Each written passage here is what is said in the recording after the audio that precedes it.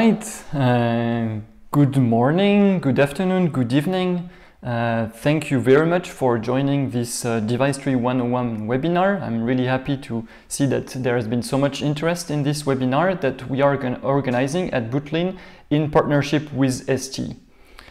So I'm going to introduce myself briefly. I am Thomas Pedazzoni. I am the Chief Technical Officer at Bootlin, which I joined in 2008. I am one of the embedded Linux and kernel engineers in the Bootlin team.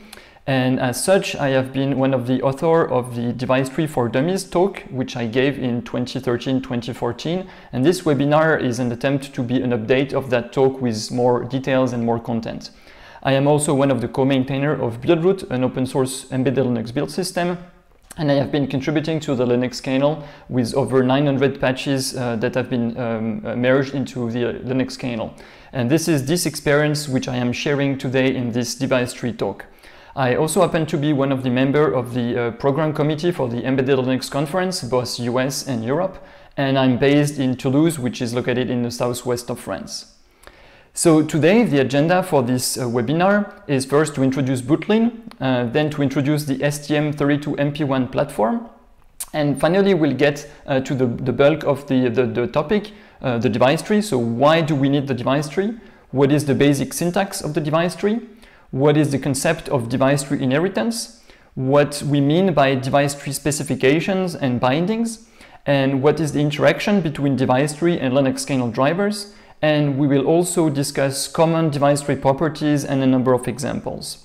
And finally, we will have a Q&A session. You can ask questions in the chat throughout the talk. And one of my colleagues, Alexandre Belloni, will be there to moderate the chat and the Q&A session. So first, let's introduce Bootlin. We've been in business since 2004. We have an engineering team based in France, but we serve customers worldwide. In fact, less than 20% of our revenue comes from France. All our other customers are in other countries, in European Union or outside. And our expertise is highly focused. We do only embedded Linux work. So embedded Linux kernel development, bootloader development, and embedded Linux system integration. Our activities are trainings, which are about 20% of our revenue, and the rest are engineering projects for our customer, about 80% of our revenue. And we are an authorized partner of ST since 2019. So our training offer is made of 6 different training courses covering a wide range of topics around embedded Linux. So we have a first course on embedded Linux system development, which is an introduction to embedded Linux. We have a course around Linux kernel driver development, which dives into the Linux kernel APIs to develop kernel drivers. We have a course on Yocto to learn how to build embedded Linux system using Yocto. Another course around Buildroot with pretty much the same idea, but focused on the Buildroot tool instead of Yocto. We have a course around the Linux graphics stack, which is a pretty complex software stack in Linux. And so we have a complete course dedicated to that. And finally, a recent course that we announced is around boot time optimization, a very important topic for many embedded Linux projects. So why would you choose those courses? Why they are kind of unique? First, our training materials are entirely freely available, and this is quite unique. There are very few training businesses in the world that do that. They usually kept their training materials secret. We have chosen a completely different approach, which consists in completely opening our training materials. So they are available under an open source license, the Creative Commons by SA license. And this allows everyone to verify in detail the contents of the course, and it shows our commitment to knowledge sharing. Another thing that makes us unique is that we have experienced trainers, which are not just trainers. They are most of the time engineers who work on real engineering projects all year round. And from time to time, they teach training courses. And this allows them to have very up-to-date experience and in-field experience as well. And our training courses are worldwide recognized. We have taught hundreds of sessions all around the world to thousands of engineers for the past 15 years.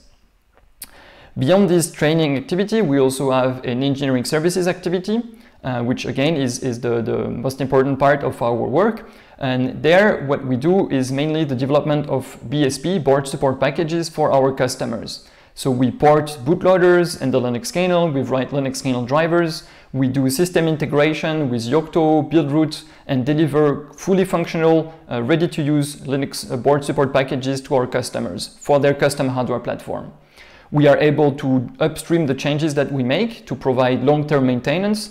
So we can upstream changes to U-boot, to the Linux kernel, to Yocto, to Buildroot, and other open source projects as well. We also offer consulting and technical support around embedded Linux topics.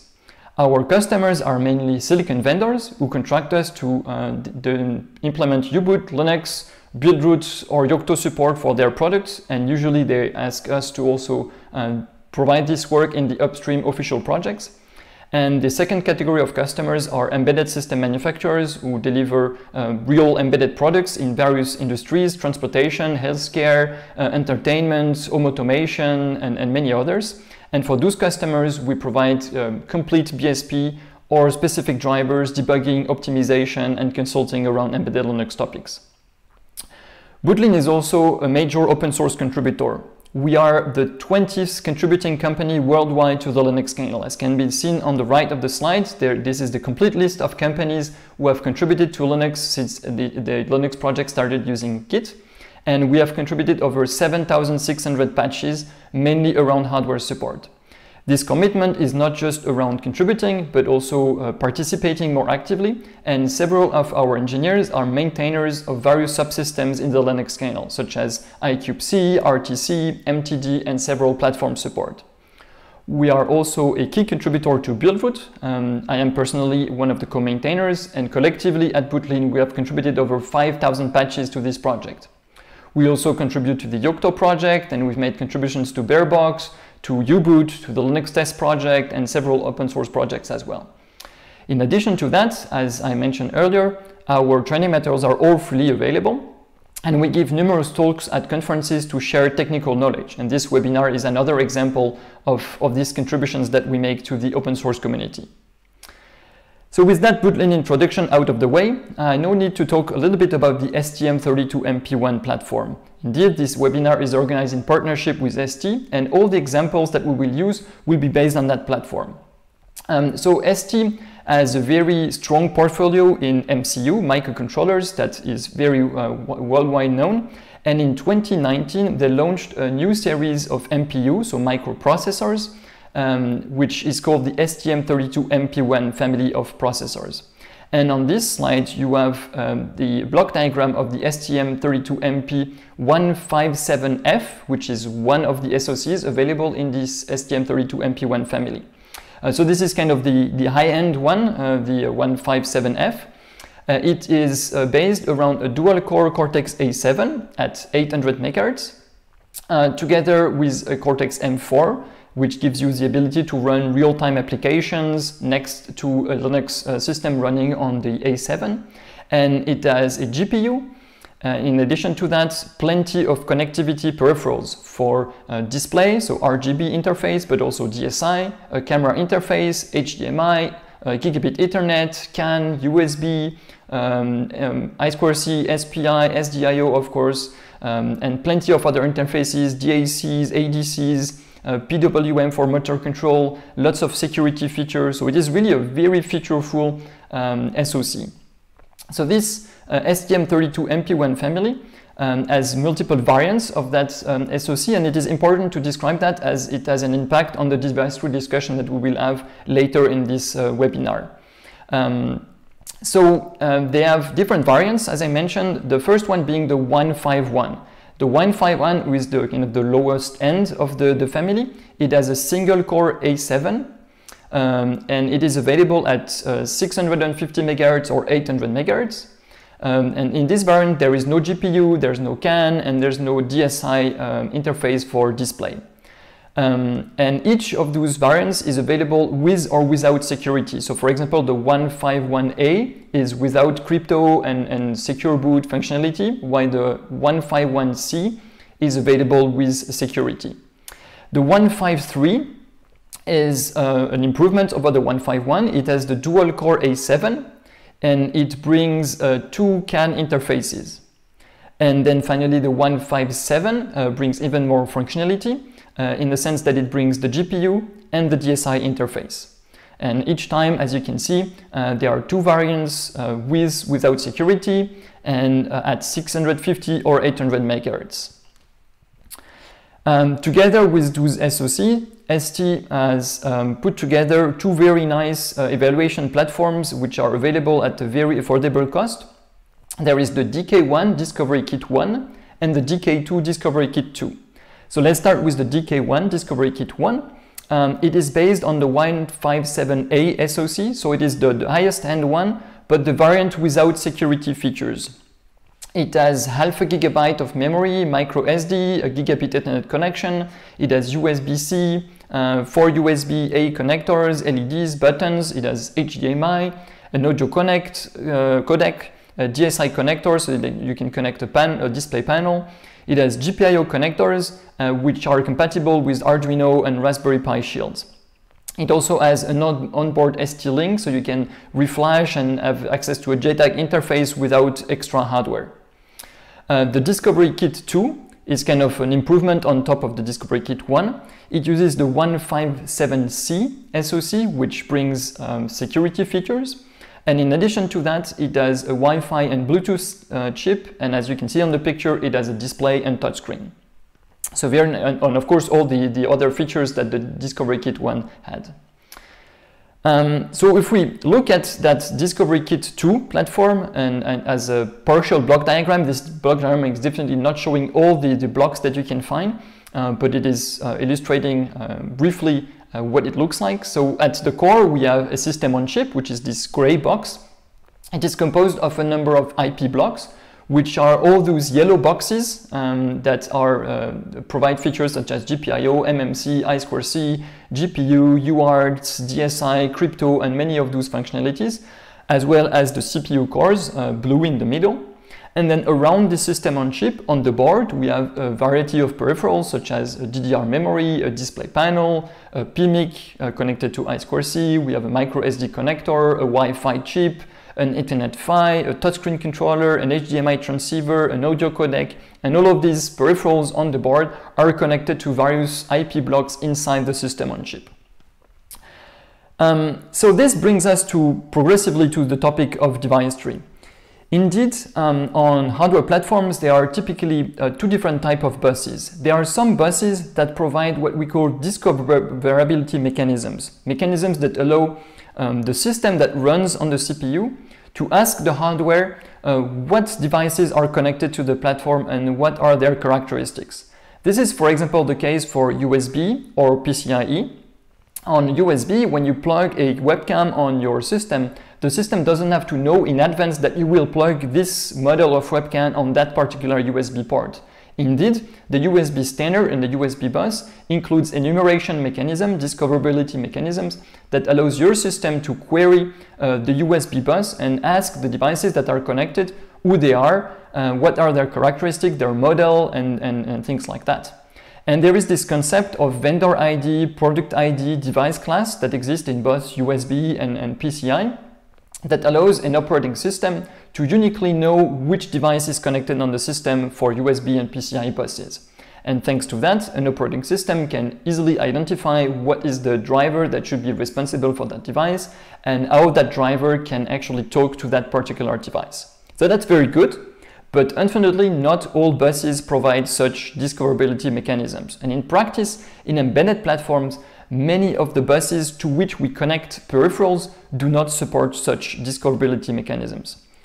I2C, SPI, one-wire, memory map devices, all of these devices, they typically don't support discoverability.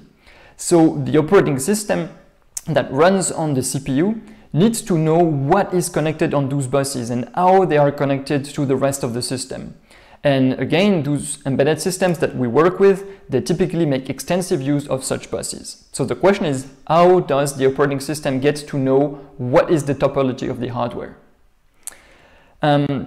So the description that we need to provide to the operating system allows the operating system to know things like, okay, my system on chip is a dual A7 CPU. It has maybe two UART controllers which have their register mapped at that particular physical address and that are using these particular RQ lines. It has maybe three I2C controllers of that specific variant with registers at that address and that interrupt line and maybe taking a clock as input from this particular other IP block in the chip. It also allows the system to know that my board has a particular audio codec which is connected to a given I2C bus and to a given audio interface of the system on chip, and that it has a reset signal connected to a particular GPIO of the system on chip. All of those details, they cannot be guessed by the operating system. Indeed, we don't use for I2C, memory mapped, SPI and so on, we don't use buses that provide discoverability mechanisms, so we need to know all of those details well ahead of time in kind of a static fashion. So really there are three kind of main different ways that are used or have been used throughout the Linux history to provide that sort of detail and information to the operating system.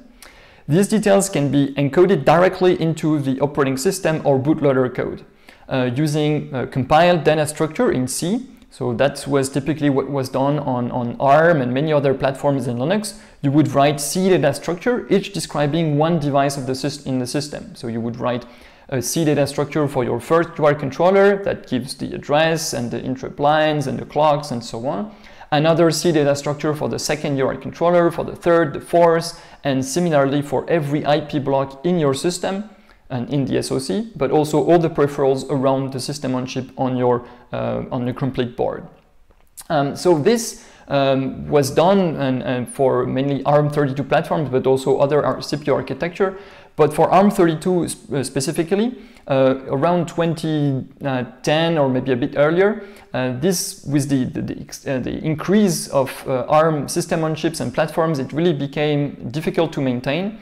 And so a different solution was identified to solve the maintenance of this significant amount of C data structure to describe a wide amount of hardware platforms. The second solution that is used is ACPI tables. This is a solution that is commonly used on x86 Intel systems, where the BIOS or UEFI firmware provides to the operating system a set of tables, ACPI tables, that give details about the hardware topology. However, on most Intel systems, a vast majority of the hardware is connected on PCI or USB buses, which do provide discoverability mechanism, and so the need to express in a static fashion the hardware is kind of less significant for those platforms, and so what ACPI tables used to allow expressing was not that flexible. So it has now grown in functionality, but back 10 years ago it was less powerful than it is today. That being said, this is still the common mechanism for the BIOS and UEFI firmware on x86 systems to provide hardware description to the kernel, but it is also used on a number of, for example, ARM64 systems, especially the ones that are designed for the server space. And the last mechanism, which is going to be the focus of this webinar, obviously, is the device tree. It is a technology that originates from open firmware, something that was started years ago by Sun, used initially on the SPARC architecture. Then it also was used on PowerPC, so there was many years before it got used on ARM in Linux. And this open firmware name is the reason why a number of Linux U-boot functions that you can find have an OF prefix, and we will see that in some parts of that webinar. This OF doesn't stand for the English word off, but for open firmware. Even though the actual firmware that you use may be U-boot or Barebox or some other bootloader, there is still this terminology of open firmware, OF, that sticks around in various places of Linux and U-boot and other software that uses device tree. And nowadays, the device tree is used for most embedded oriented CPU architectures in the kernel. So ARM32 obviously, but also ARM64, ARC, RISC-V, PowerPC, many platforms, Extensa, MIPS. And I think these days, if you want to add support for a new CPU architecture in Linux, it is actually mandatory that it uses the device tree. And therefore, writing or tweaking, modifying a device tree is now always necessary when you want to port Linux to a new board or when you want to connect additional peripherals to an existing board. And that's what we're going to be discussing in this talk, in this webinar. So the device tree, what it is. At the start, it is a source file called device tree source, or DTS in short, and the file extension is .dts. And this source file contains a tree data structure which describes the hardware. And this is written by a developer who ports Linux or U-boot or some other operating system or firmware to a particular piece of hardware. So it has to be written by someone with knowledge of the device tree syntax, which hopefully will be you at the end of this webinar. This source file is processed by the device tree compiler, DTC. It's an open source project that's available, which will compile that source form into a slightly more efficient representation called the device tree blob, DTB. Actually, most projects, in addition to passing the device trees through the device tree compiler, they also pass the device trees through a pass of C preprocessing, which allows to use like sharp defined definition to have nice human readable macros and things like that. But the bulk of the work is actually done by the device tree compiler DTC. And so the resulting DTB, device tree blob, contains the information that accurately describes the hardware platform in an operating system agnostic way. And we'll talk more about that a bit later. To give you an order of magnitude, a typical DTB is around a few dozens of kilobytes, so it's not huge, right? It's not a big data structure, but it is sufficient for an operating system to understand the topology of the hardware. This DTB is also sometimes called FDT for flattened device tree. So a device tree that has been flattened, it's no longer a tree, it's flat, and it's the name that we give to a DTB once it is loaded into memory. And that's why you will also see a number of commands in U-boot called FDT, or a number of APIs in U-boot or in Linux also called FDT underscore something something. So let's have a look at a quick example. Here I have just written a simple foo.dts file, which of course doesn't represent at all a hardware platform, right? It's the device tree compiler has no understanding whatsoever of what is inside a device tree file. It is just a bunch of properties and nodes that are within each other. So this foo.dts starts with a mandatory specification of the version of the device tree language you're using, and I think we're still at V1 today, so that's pretty much a mandatory specification. And then we have the root of the tree, which starts at slash, very much like the root file system in Linux starts at slash. Here the root node starts at slash. And then we have subnodes and properties. So I'm welcoming you with bad coffee. I'm sorry, but good coffee doesn't work in hexadecimal. I would have preferred to offer you a good coffee than bad coffee, but bad coffee fits in hexadecimal. So we can add more properties and more nodes, and we'll get back to that later on, obviously. Then we can compile this device tree source with DTC. We can say DTC, I have an input file -i, which is a device tree source, and I would like to output a DTB, so a device tree blob, and I compile it. And you can see the device tree blob is just like 169 bytes here, because that's a very small example. Once I have this DTB, I can also decompile it with DTC. I can tell DTC, okay, my input is a DTB and I would like as output a DTS. And it gives me pretty much exactly the same as the DTS with a few changes here and there, but mostly you can recognize it's the same information. So as you can see here, DTC is not tied to building device tree that represent hardware. You can feed into DTC any arbitrary tree of nodes and properties and it will happily build them. So how is this blob being used, the DTB? For bootloaders, like U-boot or Barebox or other firmware like TFA, a harm-trusted firmware, the blob DTB will typically be linked directly into the code. Indeed, at the time of the bootloader getting started, we don't yet have access to file systems and very flexible ways of loading data, so it is typically directly bundled into the bootloader binary. For operating systems, however, it is typically passed to the operating system by the bootloader. That's the most common mechanism that is used for the Linux kernel. So for example, in U-boot, if you want to start a Linux kernel from U-boot on an ARM32 platform, the command that is used is bootzz, which takes 3 arguments. The first is the RAM address at which your kernel image was loaded, and you can see on the diagram on the right that your kernel image has been loaded somewhere into RAM. Then the second argument is the address of the init ramfs, which we don't use here, so we specify just a dash.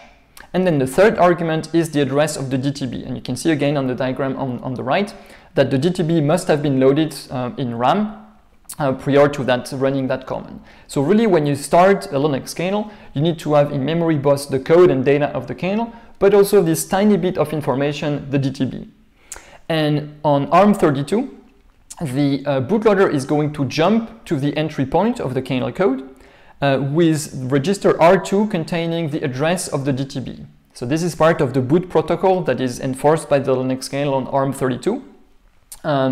And this will allow the Linux kernel to, well, get its hand on the DTB and parse it and use it. Of course, on other CPU architectures, the boot protocol might be different, but there's always this idea of a boot protocol that allows the operating system to retrieve the device tree blob from the firmware. Before handing the DTB over to the operating system, the bootloader can modify the DTB. Unlike compiled code that we can hardly modify, the DTB can be patched by the bootloader or by the firmware, and U-boot actually does that, or Barebox, or most open source bootloaders. The parsing of the DTB by Linux or by U-boot can be done by a library called libfdt, which is provided as part of the DTC project, or simply with ad hoc code, because, well, the internals of a device tree blob are not very complicated to parse. So that's pretty much how the device tree blob gets seen by the operating system. Now, how do you get those device tree files? Of course, you can write them from scratch, but it is quite some work to describe new hardware platforms. So where do we store and keep track of device tree sources? So they are operating system agnostic. So ideally, they should be hosted in some kind of central and operating system neutral project or location. And this has been often discussed, but never really happened. So these days, kind of the most official canonical location for device tree source files is the Linux kernel source code. For most CPU architecture, in Arch, name of the CPU architecture, boot, DTS, this is where you will find the device tree source files. And there are actually around 4,700 device tree source files as of Linux 5.10. And most of the other projects that use device trees, they end up duplicating those device trees, sometimes syncing them on a regular basis within their source code. So in U-boot, in Barebox, in TFA, so the ARM trusted firmware, you will also find device trees, which are very often duplicated, sometimes tweaked a little bit compared to the ones in the Linux kernel, but they are fairly similar. So if we take the example of the MP157A Discovery Kit 1 platform and see which device tree files get used for the different parts of its boot process. And the boot process of the MP1 has multiple stages, like is the case on most system on chip. The first stage is TFA, which was named ARM Trusted Firmware in the past, which is really the first stage bootloader for that platform. It uses the device tree, and the device tree that describes the Discovery Kit 1 is in fdt/stm32mp157a-dk1.dts. And to build the ARM Trusted Firmware for that platform, you need to specify plat equal stm32mp1. And as you can see, this is only like the platform as a whole, the entire system on chip family. And what allows the trusted firmware to really know the details of the particular board and SoC you're using is the fact that you specify an extra environment variable, DTB file name, which says, I would like to build TFA specifically for that board, which is described by that device tree blob. At the end of the build of TFA, you have a single binary, TFA stm32mp157a-dk1.stm32, which includes the code data of TFA, but also bundles the DTB describing the Discovery Kit platform. For U-boot, we have pretty much a similar story. We have a device tree, which is stored in Arch ARM DTS, describing the board and the peripherals it has and the system on chip, etc. We configure U-boot with a configuration that is not board specific. As you can see, it's just named stm32mp15. So you can use this configuration for every board using any of the MP1 system on chips. And what tells U-boot which particular board we are going to run U-boot on is the device tree environment variable that you specify at boot time. Thanks to that, U-boot will build its code and data into a uboot.stm32 binary, which will also bundle the device tree blob describing the platform. Finally, for the Linux kernel, the story is a little bit different because we usually have the kernel image and the device tree blob separated. So for this particular platform, the device tree is in Arch, ARM, Boot, DTS, STM32 MP1578-DK1.DTS. So you can see the location in different projects is not always exactly the same, but the principle is similar. We can configure then the kernel with the multi v7 dev config, which is a configuration that is supporting all ARM v7 platforms. So not just the one from ST, but the ones from many other silicon vendors as well, in one single kernel image. And so what allows the kernel to know what platform it runs on is the device tree blob. So at the end of this build process of the kernel, you have a Z image, which contains the kernel code and data, supporting a wide range of ARM v7 platforms. And you have a tiny device tree blob that gives the description of the hardware to the Linux kernel, which is available as a separate file. So how does what it looks like when we boot? So we have U-boot that is built for this STM platform.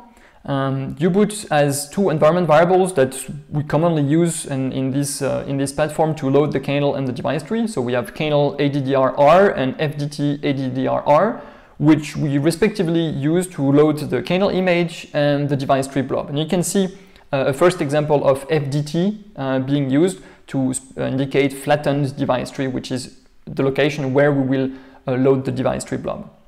So we load our kernel image, /boot/z image is being loaded at kernel ADDR-R in memory. We load the device tree blob at FDT ADDR-R, also in memory, of course non-overlapping areas.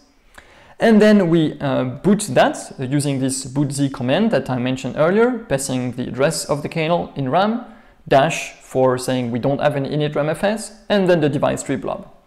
And that boots the kernel.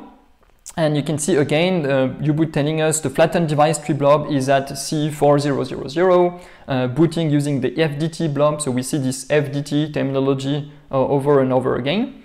And then it starts the kernel, and we can see the kernel prompting us saying, hey, I'm Linux 5.8.13 and I'm running an ARM v7 processor.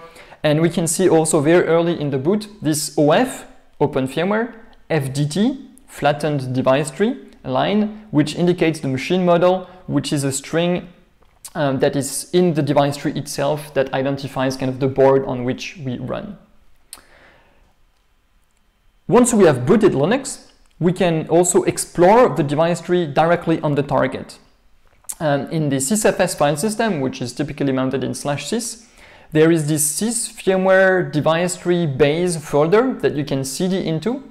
And in there, you can see a representation of the device tree where each node of the device tree is a directory and each property of the device tree is a file that you can cat to watch their values.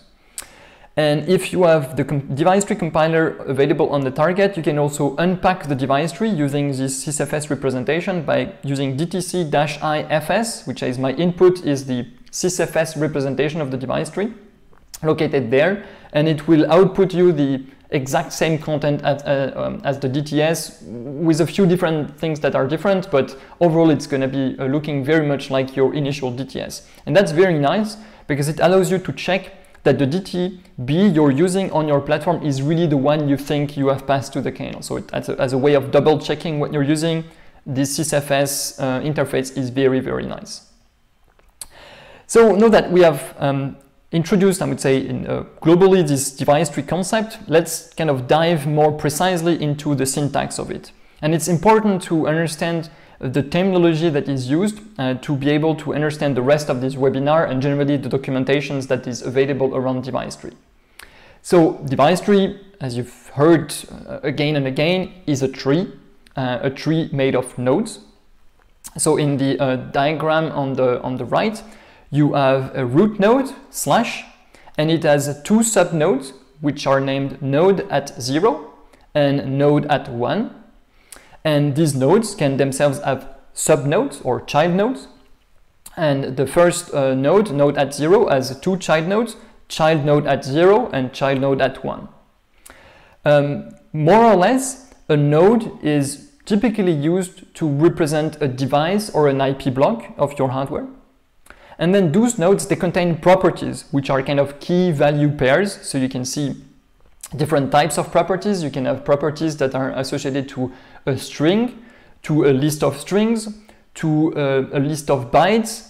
You can have Boolean properties, like the first child property that you can see has no specific value. It is just the fact that it is present that says this property is true. And if that property is not written in the device tree, it's false.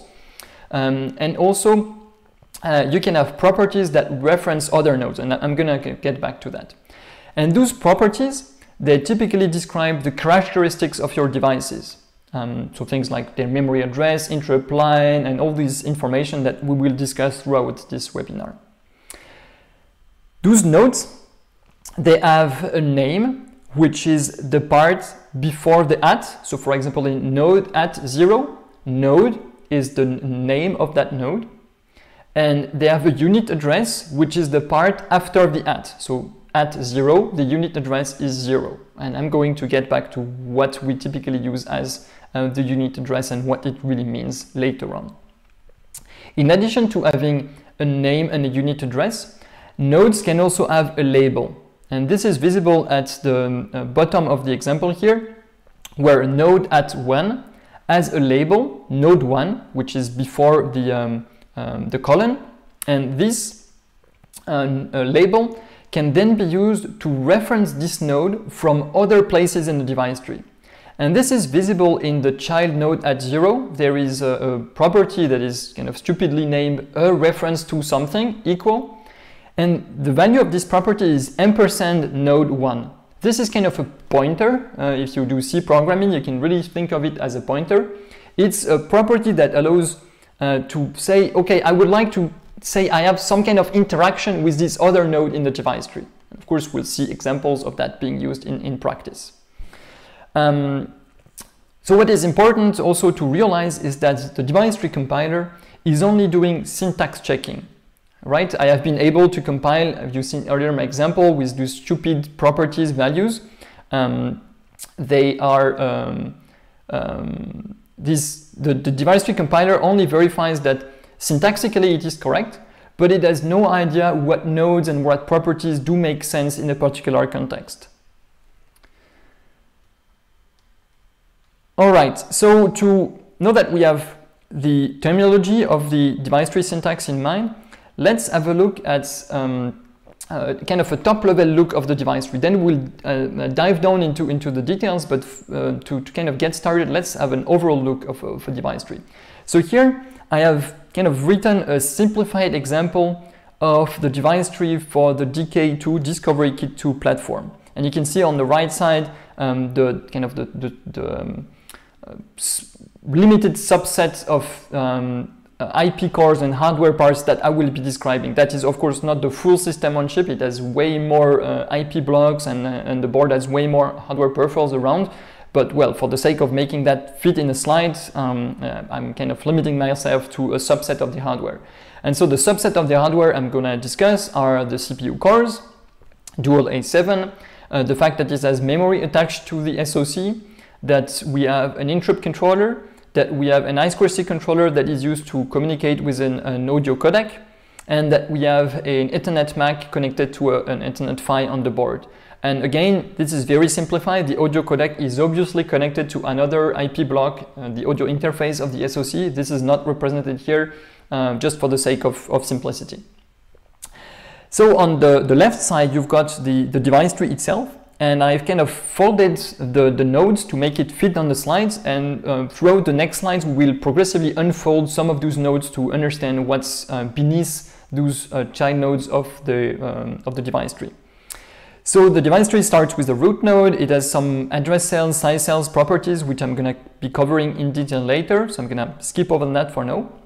And then we have this top level model string. This is the string that gets displayed when you boot the system that we've seen earlier in the boot example.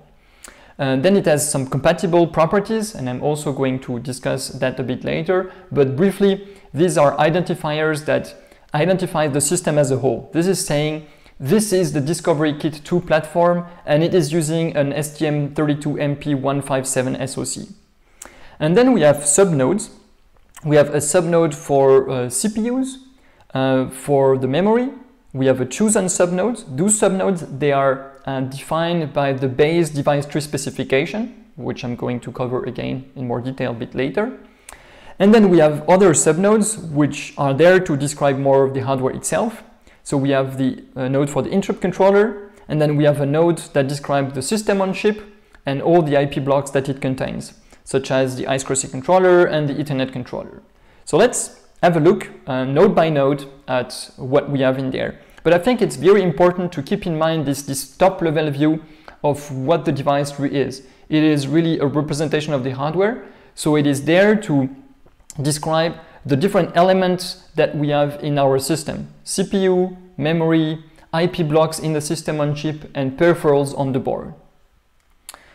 So the first node that I'm unfolding is the CPU's node, which has two subnodes, one for each CPU, saying at which frequency they run and which specific type of CPU they are.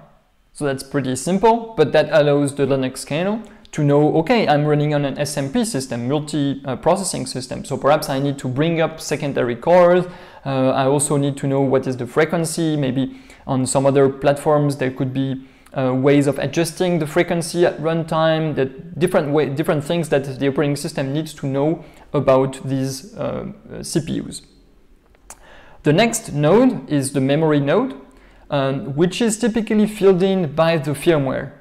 So there can be a value set for the memory node in the device tree source that you write, but this is anyway going to be updated by the bootloader with the actual amount of RAM that is detected. So this property, this node and its reg property is giving the base physical address of the RAM and the size of the RAM that you have.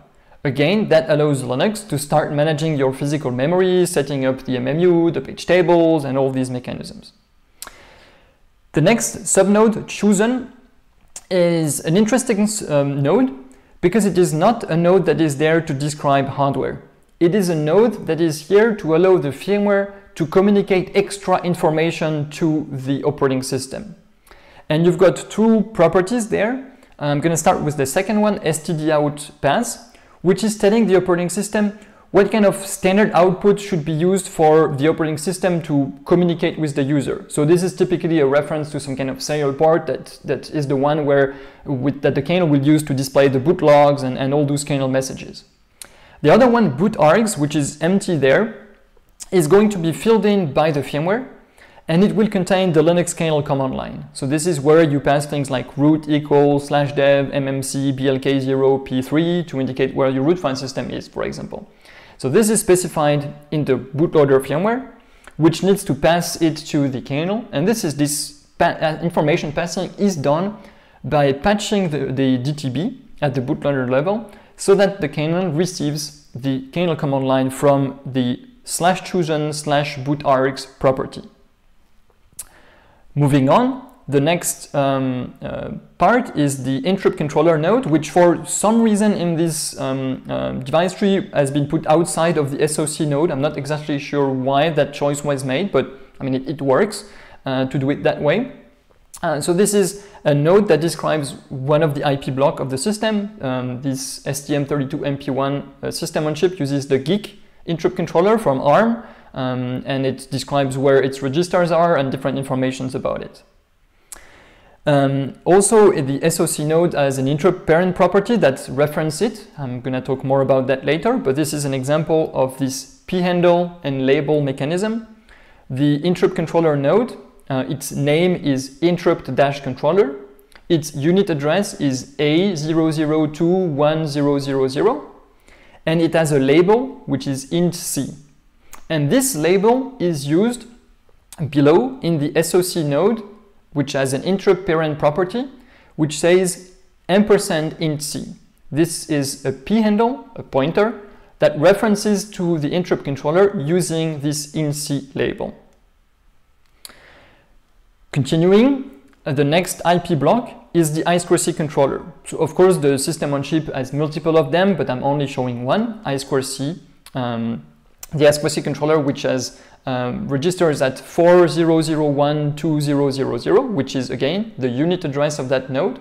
The name is I2C, and it has a label which is called I2C1. Number of properties in there, and obviously we'll get into the details of those properties. But what is really important there is that as a subnode, we have a description of what is connected to this I2C controller. And as you can see on the right side, this green box connected to the I2C controller is the audio codec, a CS, so I think it's Cirrus Logic 42L51 audio codec. It is described as a subnode of the I2C controller. So you've got a node, CS42L51 at 4A, which describes that audio codec. Moving on to the Ethernet controller, we have a node that describes the Ethernet controller itself, so the IP block in the system on chip. And as a subnode, we have here something a little bit more complex, where we have a representation of the MDIO bus. So for those not too familiar with Ethernet MAC and PHYs, the MDIO bus is the bus that allows, the control bus that allows the MAC to communicate with the PHY for like control signaling. It's not the data, but just the control. And this MDIO bus as a subnode to represent the Ethernet PHY itself. So the Ethernet PHY at 0 is the node that represents the PHY, and it gives an address to that PHY which happens to be address 0 on the MDIO bus. So thanks to that information, the kernel can know, okay, there is an Ethernet controller and it has an MDIO bus controller which connects me to an Ethernet PHY at this specific address, which the kernel wouldn't be able to guess by itself. So that gives kind of the top level view of what the type of information the device tree contains and how it is overall organized.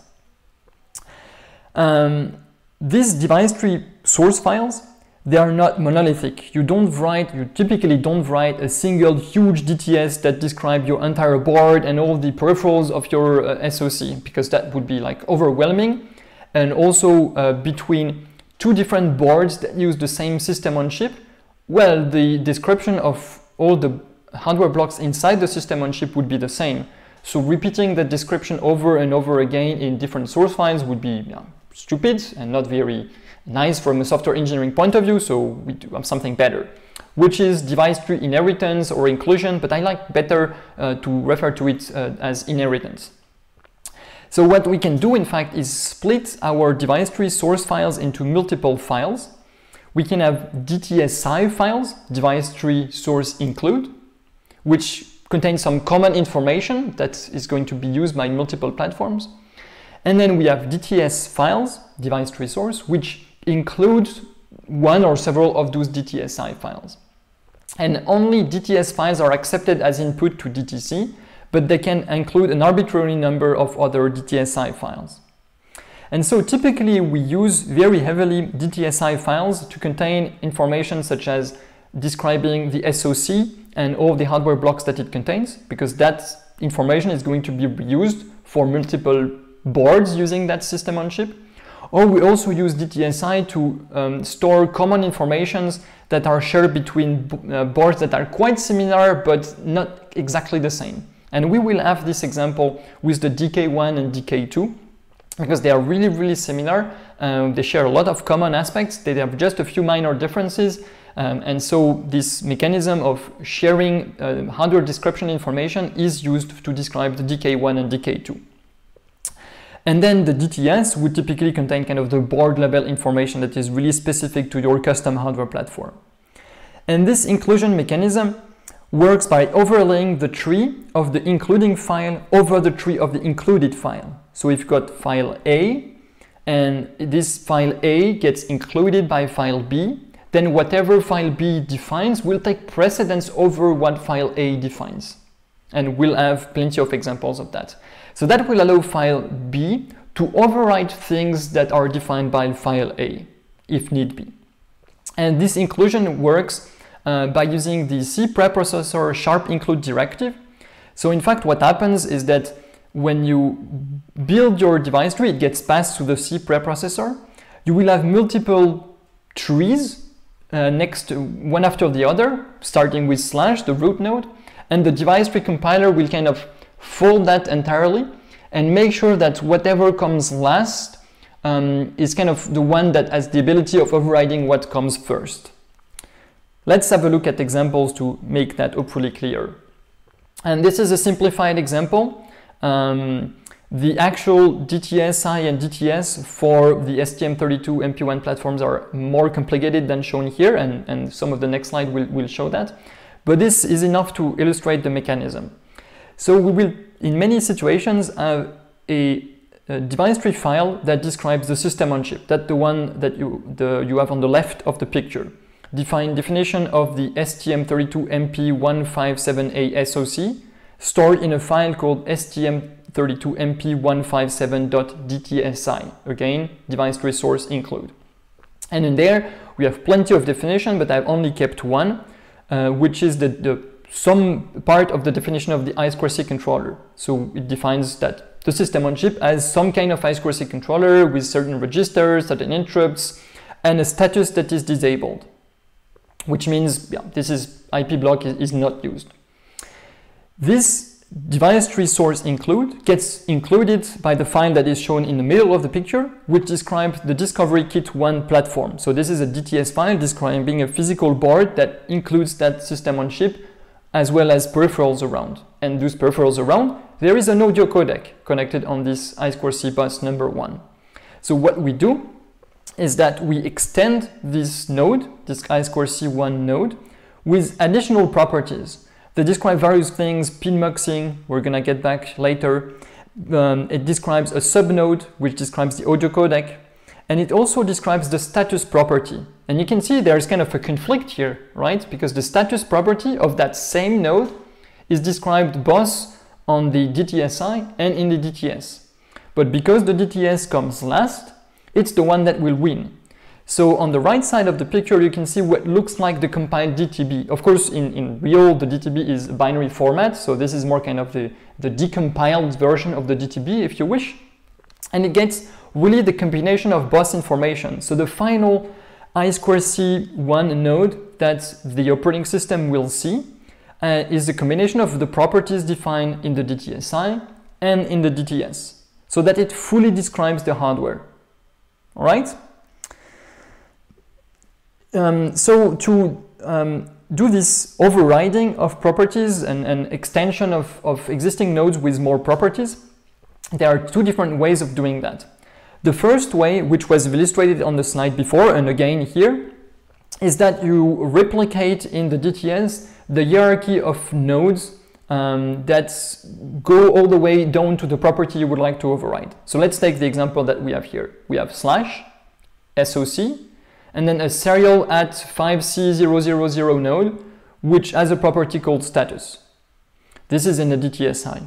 Now in the DTS, we would like to really enable this UART controller. So what we do is we replicate that same hierarchy, slash, SOC, serial at 5C000, and we say status equal OK. This is going to override that status property so that the final DTB has this node with status OK. So this is one way of referring to which property of which node we would like to override. But we can also do it to achieve exactly the same thing with a different syntax, which is no more commonly used. So in the DTSI, we have exactly the same. And you've noticed that this serial at 5C0000 node also has a label, useart1. Well, in the DTS, we can leverage this label using this syntax %useart1 outside of any tree, we don't need to be inside slash and curly brackets, just outside of any tree. The fact that we use this syntax %useart1 says what properties we're specifying there should override whatever properties are inside the node whose label is useart1. And again, this is no kind of the most preferred solution. Kind of in the history of Linux kernel of the device tree, I think the solution to the left was initially the most commonly used one, and over time people found that the solution on the right was a bit lighter in what you need to write, a bit more compact. And so the one that is the most popular these days is the one you've got on the right. So now that we have seen this concept of device tree inheritance, let's have a look in practice at how this is used in the Linux kernel to represent the STM32MP1 hardware. And as you can see on the picture, it's not that simple, right? There are plenty of files involved, so I think it makes sense spending a bit of time describing what's going on there.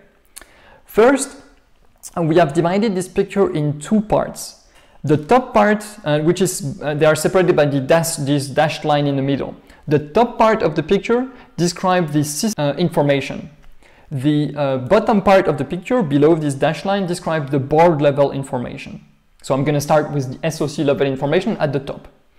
On the left side, we have a first DTSI, which doesn't include any other file, which is kind of why I'm starting there. It's kind of the start of the story. It's called STM32MP151.dtsi. If you remember this table at the beginning of our discussion, when I introduced the STM32MP1 family, the 151 is kind of the low end of the family. It has a single core A7, and it has, I would say, the base set of peripherals, which is already plentiful, but it's the one that has the least amount of peripherals. So this DTSI file describes this single A7, the Cortex M4, and all the base peripherals that are common to all SoCs in this family. Then the next DTSI file, STM32MP153, which is just right below, is including this 151, because the 153 SoC is the same as the 151 plus extra peripherals. So we are including the description of the 151 and saying, okay, the 153, in addition to what the 151 provides, also provides a second Cortex A7 and two CAN interfaces. So if you look at that 153.dtsi, it is not very long because it only includes the 151 and describes one additional CPU and two CAN interfaces. Then the story continues with the 157, which is again a superset of the 153, so it includes 153.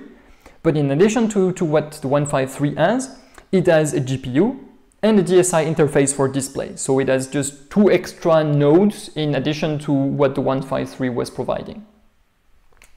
Then, continuing on the SoC definition, there is the STM32MP15XC.dtsi, which describes just the crypto block. There is a crypto engine in this SoC. But if you remember again the presentation of the SoC family, for each SoC, 151, 153, 157, there is one version with security and one without security. And the one without security doesn't have the crypto engine. And so there is a separate device tree file that describes just the crypto engine. All right? Then we have a device tree file called STM32MP15-pin control, which describes pin muxing configurations that are common to all SoCs, all system on chips. And we're going to get back to pin muxing later in this discussion. Then we have on the right side, we have extra definition for pin control that depends on the package type that is used. Indeed, there are different packages, physical packages like BGA packages that are available for the different system on chips that provides a different set of pins to the outside world. So there is some functionality that is not completely available if you have a too reduced package. And so this describes which GPIOs and which pins are exactly available depending on which package you're using. Then at the bottom of the picture, we have at the center this STM32MP15XX-DKX.dtsi, which is a device tree that contains the definitions common to both the Discovery Kit 1 and the Discovery Kit 2 platforms. Indeed, as we said, they share a lot of commonalities, so it makes sense to group that into a single DTSI. And finally, we have the DTS file, and I'm now seeing that my diagram is incorrect. Not enough review, I guess. The STM32-157A DK1 and DK2 files are DTS, not DTSI as written in the slides. So Please excuse me for that mistake. We'll fix that up when publishing the slides. So these are really DTS files, and this is quite critical in the explanation. These are really the files that you will build with the device tree compiler. So starting with the one to the left, DK1, what it does is it includes the 157 DTSI file. Indeed, this board is using the 157 SoC. So I'm including it so that my hardware description describes all the peripherals inside the system on chip. Then I'm also getting the definition from STM32MP15 pin control to get all these pin muxing related configuration that we will discuss later. And I'm getting the pin control definition specific to the particular package of the chip that I'm using. So it happens to be that the AEC package is used on that particular board. And finally, I'm including the 15XX DKX DTSI, which again is describing the common aspect between the two boards. And in addition to that, there will be some definitions maybe specific to the DK1. Going to the right of the picture, describing the DK2, we have a fairly similar story, but you can see there's an extra file being included, the 15XC. Indeed, the DK1 is using the A variant of the 157, which doesn't have security, so it doesn't have the crypto engine. The DK2 board is using the 157C variant of the system on chip, which has security features, so it does have the crypto engine. So the description of the DK2 is also including this STM32MP15XC DTSI, which allows, well, the hardware description to also describe the crypto engine and allow the Linux kernel and maybe the bootloader and other things to use it as well. So that's how multiple DTSI files gets all combined together to finally produce a complete and accurate description of our Discovery Kit 1 and Discovery Kit 2 platforms. So the device tree has a bunch of design principles of what we put inside the device tree. It is there to describe hardware, like how the hardware is, not configuration, not how I choose to use the hardware. And this is quite important because there's been lots of discussions over the years on what sort of information we want to encode in the device tree and what information we don't want to encode. And because it needs to be operating system agnostic and use case agnostic, we don't want to know what is your particular use case or what is your particular configuration of the hardware. We want the device tree to just accurately and very objectively describe what is the hardware. There is this audio codec, it is connected to this I2C bus. This is something we can physically see by looking at the schematics. This is an objective view of the hardware. This goes into the device tree. However, if you're using this audio codec in I don't know, this mode or this other mode, it is maybe your choice for your particular application, and this is not a description of the hardware and so does not belong in a device tree. As I mentioned, the device tree should be operating system agnostic. The device tree is used by Linux, but also by U-Boot, by FreeBSD, by the Trusted Firmware, by Barebox and other projects. So there normally shouldn't be OS-specific details in the device tree. Also, the device tree should describe the integration of the hardware components and not the internal details of those hardware components. As we've seen in the various examples, what we're describing is we have an I2C controller and it's connected to an audio codec, for example, or a touchscreen controller. So we describe how they are connected together. It is on this particular bus, maybe the audio codec has a reset GPIO and it is connected to this audio interface of the system on chip. This is how components are connected together. But we don't describe the inside of those components. So we're not going to describe, I don't know, the list of registers of your audio codec in the device tree, at which offset and with bit mask they have and so on. This doesn't fit in the device tree because this is the internal details of controlling the audio codec and not the description of the interaction between the different components. Of course, like all beautiful design principles, these principles are sometimes violated. We find sometimes things that are not completely hardware description, sometimes things that are not completely OS agnostic, sometimes things that are that go a little bit beyond that, describing the hardware integration and interaction. But still, design principles are there to kind of give a guideline. Sometimes we deviate a bit from the guideline, but that gives kind of a good direction where to go. So how do we know what to write in the device tree? What nodes and what properties exist, and which one should I use for a given hardware platform? And the first foundational document that we have are the device tree specifications. They're available on devicetree.org, and they define really what is a device tree, what are the top level nodes, what they should contain, a number of common properties. So this is a very important body of documentation, but this is not sufficient to describe the wide variety of hardware that we have, right? This spec is not updated every time a new audio codec shows up, every time a new SoC shows up, every time a new IP block shows up. So this device tree spec is really kind of foundation. And on top of that foundation, we have what we call device tree bindings, which are documents that each specify how a given piece of hardware should be described in the device tree.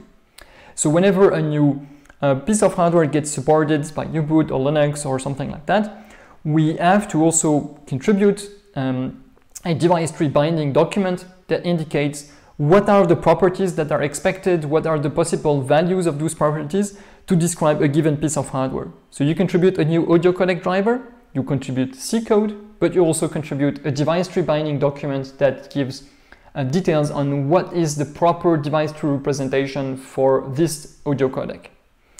These bindings, very much like the Linux kernel source code, serves as kind of the reference canonical location for device tree files. The device tree bindings are also located today in the Linux kernel source code. So if you go in documentation, device tree bindings in your favorite Linux kernel tree, you will find all the device tree binding documents, and there are plenty of them. These bindings are reviewed by a team of kernel maintainers who kind of ensure that the bindings that you submit comply with the general guidelines of the device tree design principles that I illustrated before. And as of today, we have two formats for documenting device tree bindings: the legacy way, which is kind of a human readable document, and the new norm, which are YAML written specification. So let's have a look at a couple of examples.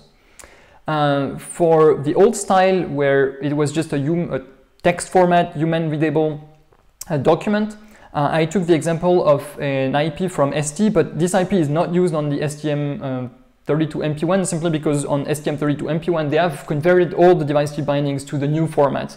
They're good open source citizens, so they've done this job already, but I still wanted to illustrate this old binding format that you can still find for other peripherals and other devices.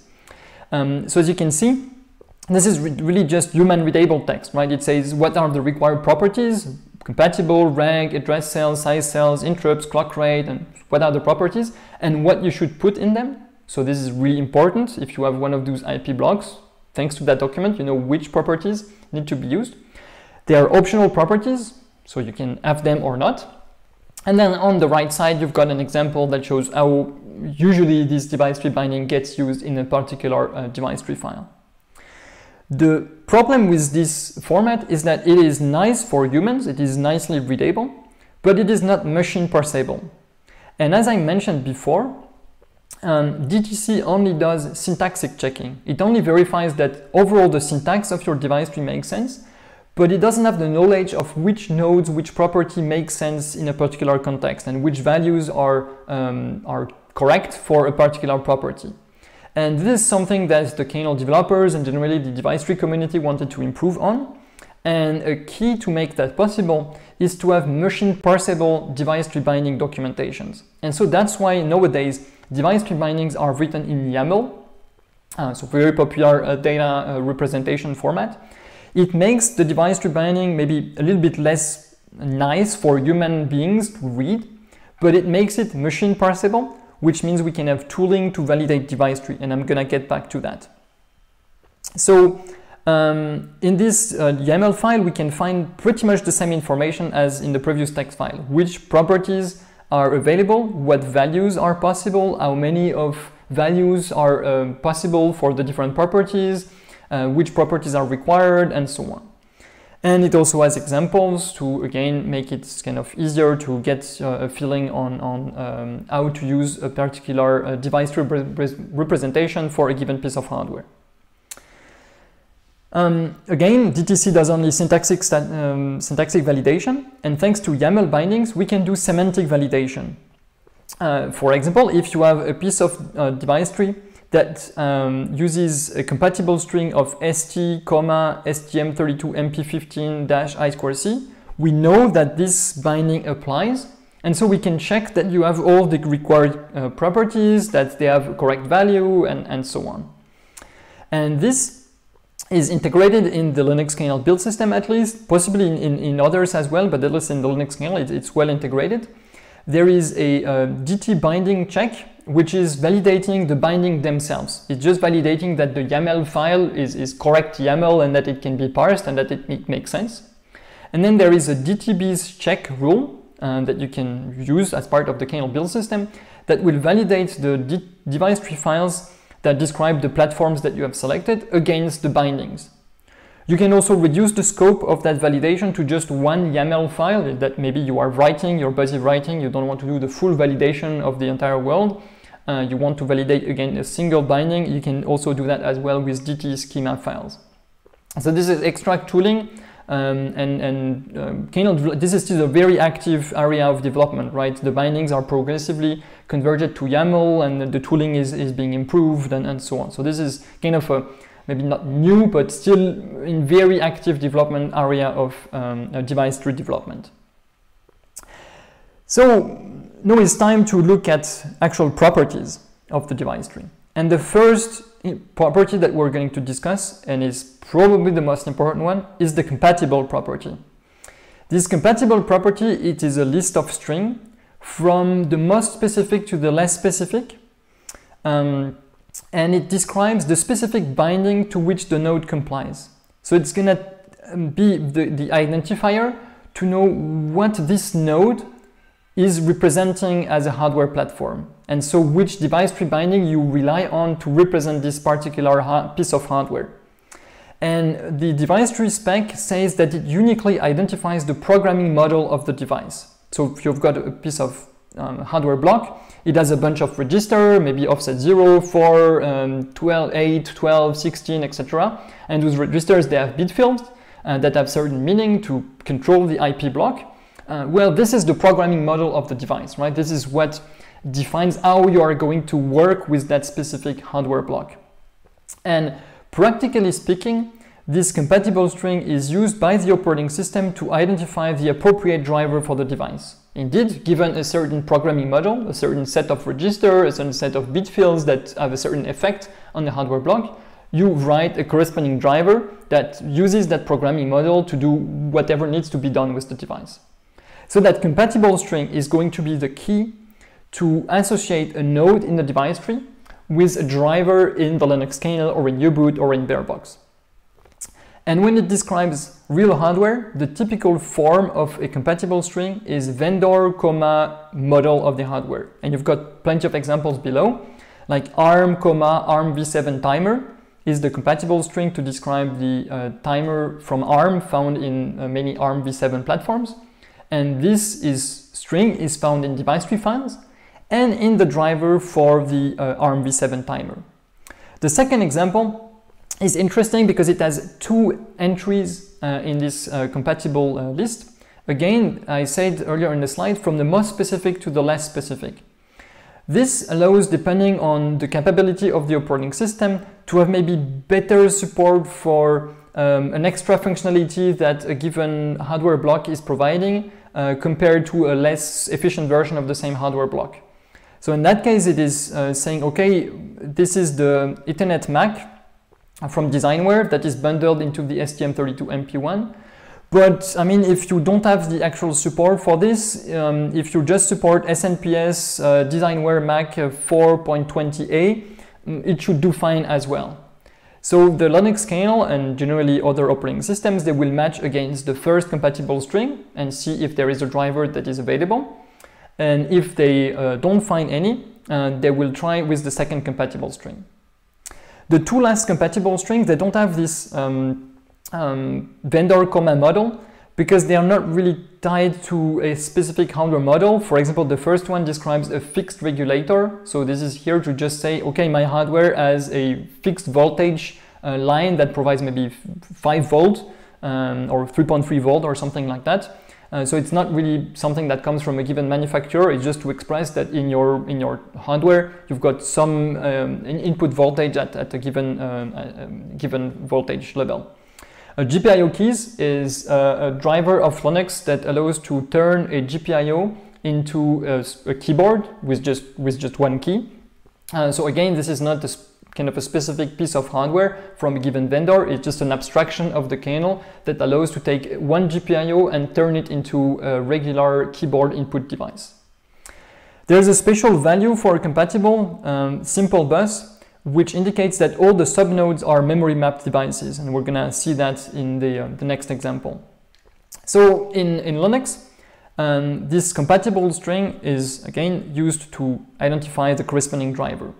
So when you take a device tree, all the top level nodes that have a compatible string and all the subnodes of simple bus will be turned by the Linux kernel at boot time into platform devices. So if you look at the example on the right side, timer is a top level node with a compatible string. UART at 1000 and I2C at 2000 are child nodes of simple bus. So when the kernel boots up, gets this DTB from the bootloader, parses it, it will identify those 3 nodes and will say, okay, I'm gonna create a platform device corresponding to each of those nodes. Then for the subnodes of I2C controllers, the Linux kernel is going to create I2C devices. For subnode of SPI controller is gonna create SPI devices. And then each driver in the kernel has a table of compatible strings it supports, which is a table of OF device ID entries. And when a node in the device tree matches one of the entry in that table, then they are kind of bind together, right? We have a device, we have a driver, and it turns out that this device matches what the driver is capable of managing. So we kind of bind them together, and this way the driver knows, okay, I'm now taking care of that particular device. First example, the STM32 UART controller driver. It registers into the kernel a platform driver structure, which inside it has an OF match table property, or a member, I should say, because that's C code, which points to this STM32 match table at the beginning of the example. And you can see it matches 3 different compatible strings.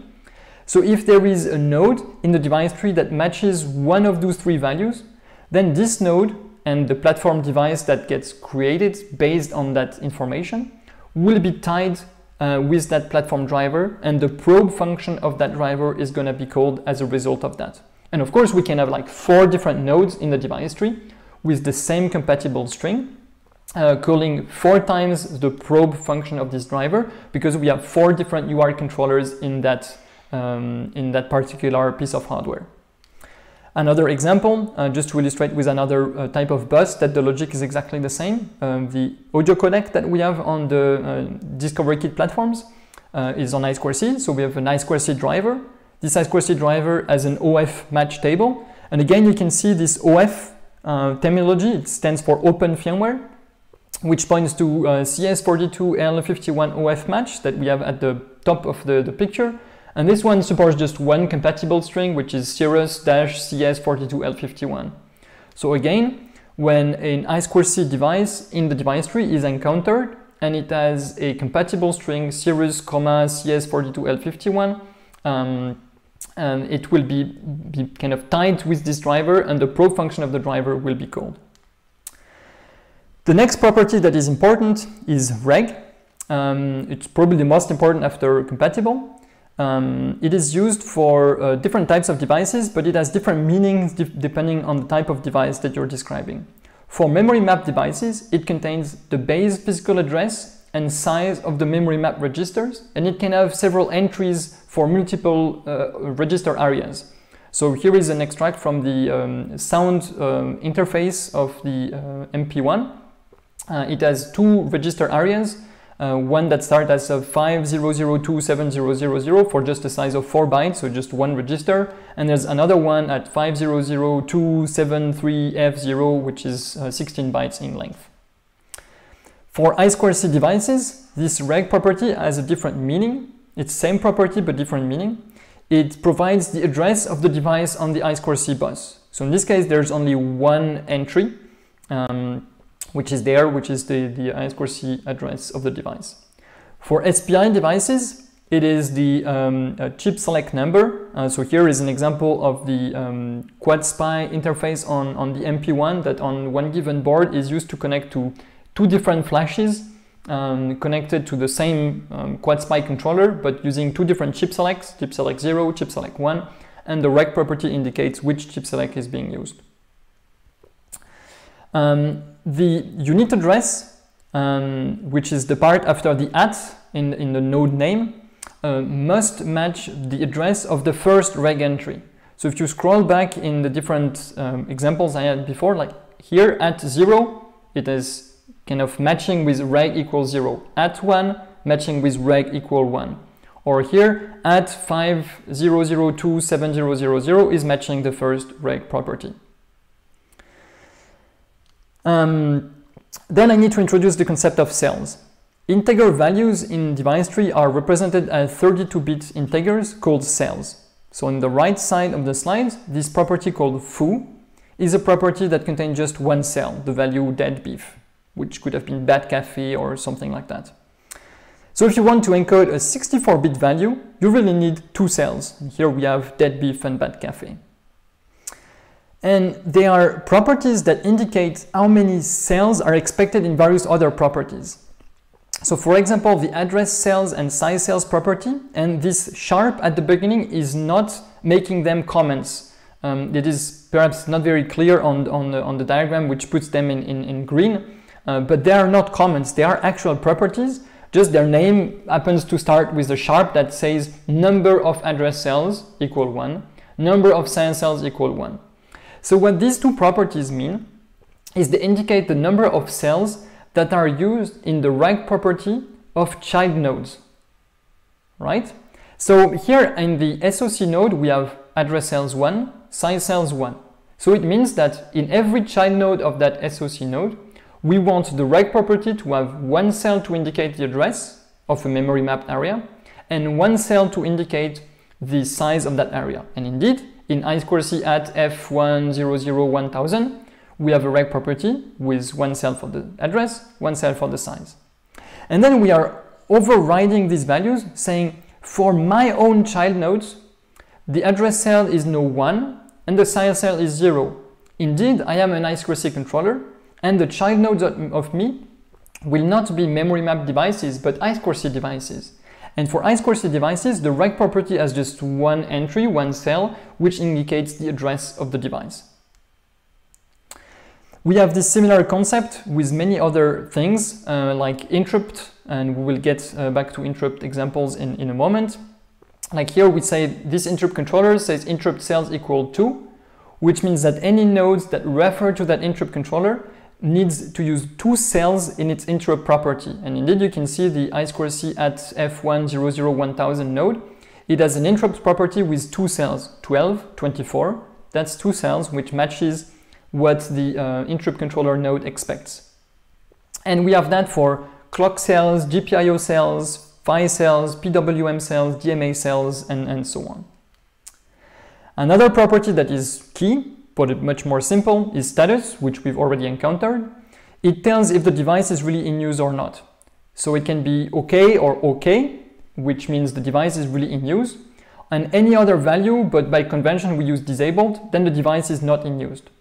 And basically in Linux, it controls if a device is instantiated or not. So when the kernel kind of parses through your DTB, if a given node has status disabled, the kernel kind of skips it and doesn't even instantiate a device for it. So it will not be used. A device that has status OK will really be used, and there will be an instance of that device which hopefully will be tied to a driver thanks to the compatible string. So what happens is that in most DTSI files that describe SOCs, most of the peripherals and devices are defined with status disabled, and it is on a per board basis that we are going to say, okay, on my particular board, I am using I2C controller 1 and 5, so I enable those two ones, but I leave all the other ones not enabled because I don't use them. That's the idea of that property. Interrupts. So we have nodes describing interrupt controllers. The top level node on the right side describes an interrupt controller, which is the geek from ARM. And it says, I need 3 cells to describe interrupts. I am an interrupt controller, which is defined by this Boolean property interrupt-controller. And because this is a hardware block, it has registers. And then below, we've got 2 devices that are connected to this interrupt controller. They have interrupt lines that go to this interrupt controller. And we describe, again, this integration between hardware blocks in the system on chip. And to describe which interrupt a given device is using, we have 2 different ways. We can use interrupts and interrupt parent, or we can use interrupts extended. So interrupts specifies the interrupt that we need to use, and it has 3 cells, right, matching the number of interrupt cells. Here the cells are geek spy, which is kind of the type of interrupt, 36, the number of the interrupt line, and RQ type level high, which says, okay, this interrupt is like happening at a high level. And the information that tells the system to which interrupt controller this interrupt belongs is the interrupt parent property. And it doesn't have to be filled in for every device, because the kernel parses recursively the parents of the current node. So in this specific case, the SOC node says interrupt parent equal $NC, so it's a P handle pointing to the interrupt controller node. And this statement says for all the nodes below that, unless they override this information, every interrupt property is going to be referring to that particular interrupt controller. The interrupt extended property is kind of an improved way, I would say, which combines the 2 information. You can see in the example of the mailbox. So that's a mailbox that is used on MP1 to, for example, communicate between the Cortex A7 and the Cortex M4. It has different interrupts. 2 of them are from the geek, which is represented by the INC label. But another one is from another interrupt controller called XI, which I couldn't represent on the slide due to the lack of space, but that's another interrupt controller. So this property allows to provide both which interrupt controller and which interrupt we are using for a particular hardware device. And this story goes on and on for many other resources, clocks, DMAs, reset lines, and so on. And so on the right side, I took an example of an SPI controller on the MP1. It has a property called clocks, which refers to RCC, which is a node at the top of the slides, which is the clock controller of the MP1.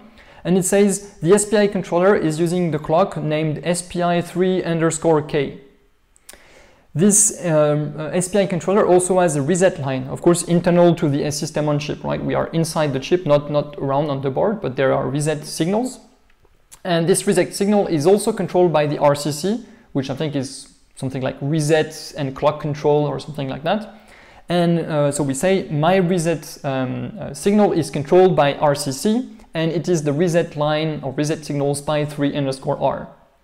And also as a SPI controller, I can use DMA channels from a separate DMA controller. So there is a node, DMA MUX1, which describes a DMA controller. And the DMA's property of the SPI controller at the bottom of the picture is saying, okay, I can use channel 61 and 62 of that DMA controller with those particular flags and additional information. You can see again, sharp DMA cells equal 3. So whenever we make a reference to that particular DMA controller, we need to specify 3 cells in those references. So that's why we have 61, OX400, and OX5. So this model is really repeated for many other type of resources. You can find that for GPIOs, for regulators, for many other resources that you present in the device tree. Another thing that you will often find are dash names properties, which are associated to a corresponding type of resources like interrupts, interrupt names, clocks, clock names. You can find reset, reset names, DMA, DMA names. And what these properties do is they simply give a name to the different resources. So for example, in here, the interrupts, You can say, okay, interrupt 0 for that device is 059.0 and interrupt 1 is 070.0. Or maybe a bit more human-readable, you can use, say, okay, the MAC RQ and the MAC PMT interrupt, and that allows the driver, for example, to query, okay, what is the interrupt MAC RQ? What is the interrupt MAC PMT? So it really just associates a name to one of the different resources used by that specific hardware block. Another part that is often confusing in the device tree is pin muxing and their description in DT. So for most modern SoCs, including the MP1, we have more features in the SoC than we have pins to expose those features to the outside world.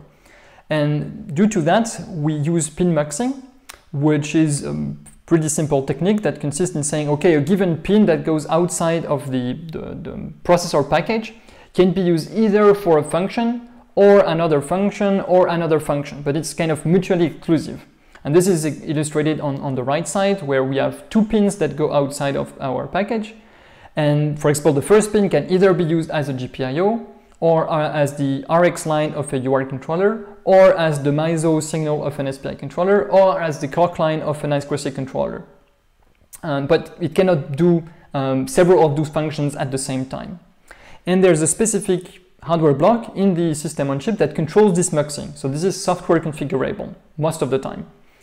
And therefore the device tree is here to describe which pin configurations are possible and which one you use in practice in your board to, well, use the features inside the system on chip that you need to use. On MP1 it looks like this. In the DTSI we have two nodes, pin control and pin control Z, that describes two pin mux controllers. So for different reasons, instead of being just a single drivers, they were separated. The first one, pin control, is the biggest one. It is the one that supports most of the pins, and as you can see, as subnode, it has all the banks of GPIO, GPIO bank A, B, C, D, E, F, and I think that it has a bunch of others. The last one, pin control Z, is only controlling a smaller bank of GPIO. And so this is in the DTSI file. And then we've got another file that gives the definition of the pin muxing configurations that are possible. So this is just a small part of that file. It is much longer than that. But for example, the first part, I2C1 pins A, is showing one possible configuration to get the I2C controller 1 signals outside of the chip. And it is configuring, for example, pin D12 in function AF5 and pin F15 in function AF15. And to read that correctly, you need the datasheet. If you look at D12, this is visible in that table, PD12. And if you look to column named AF5 for PD12, it's matching. It's giving the function I2C1 SCL. So it means that if you configure the pin muxing for that pin to say, I would like function number 5, then the pad of your SoC PD12 will allow you to use the clock of the I2C controller 1. So this is exactly what this configuration is describing, is saying I would like PD12 to be configured to give me access to the clock signal of that I2C controller. So this is just defining this possible configuration. Then you need to say, I would like to use that configuration. And this is done usually at the board level, because that's at the board level that you say, okay, the I2C1 signals are coming out of those two different pins on the processor. And so you refer to the pin control configuration using pin control 0, pin control 1, pin control X properties. You can see pin control 0 is equal to I2C1 pins A. This is the label of the I2C1 pins A node that we see in this DTSI file.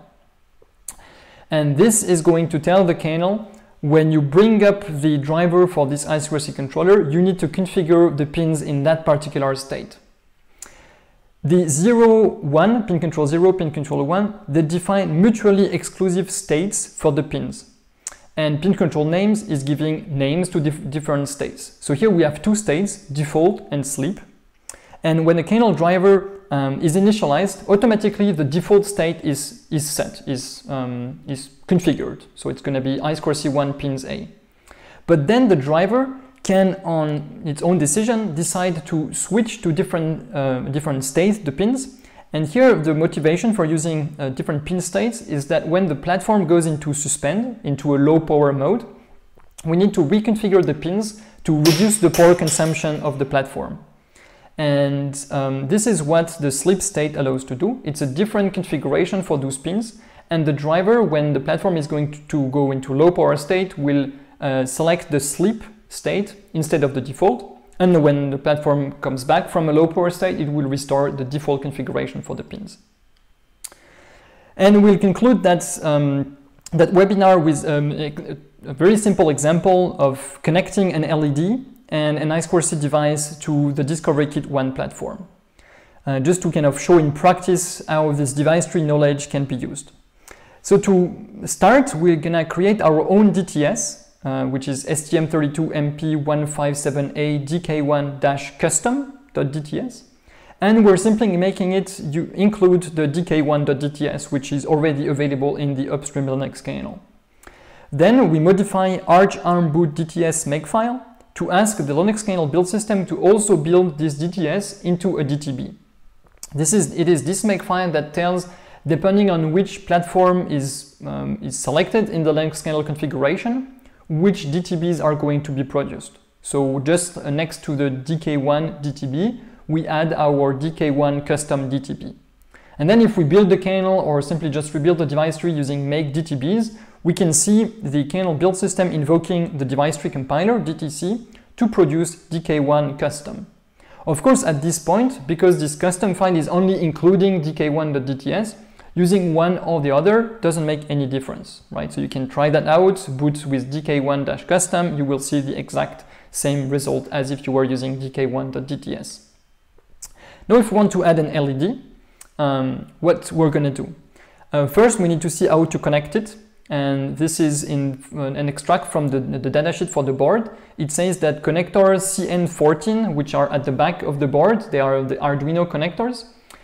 Pin 3 of that connector is in fact the signal PE1 of the system on chip. So on the left side, I am adding an extra node in the device tree called LEDs, which uses a Linux kernel driver called GPIO LEDs, hence the compatible string.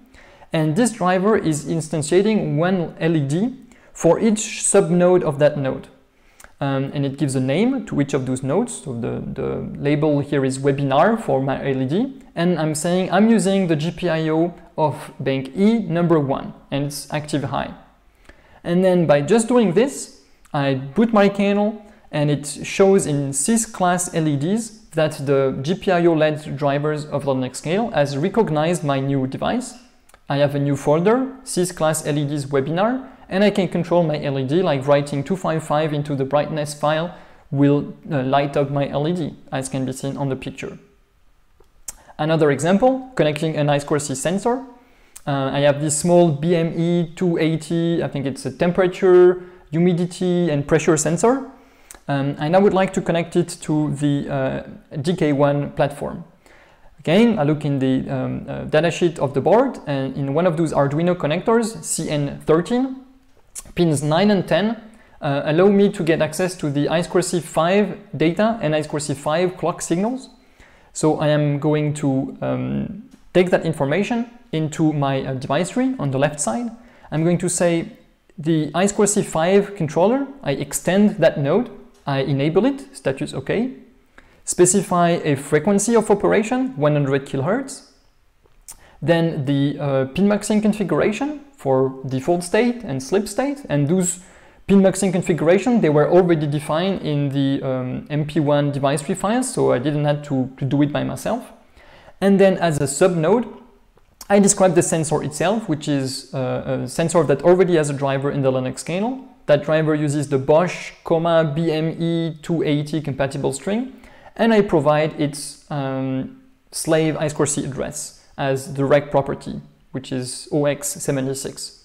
With that done, I build my device tree, I boot, and I go into the shell, and this Bosch BME 280 is part of the IIO subsystem in the Linux kernel, which is used for industrial input-output devices. And so if I go into sysbus IIO, I can find an in-temp input file, which I can simply cat and find out it's 24 degrees. That's not actually the temperature nowadays in Toulouse, but it's an example.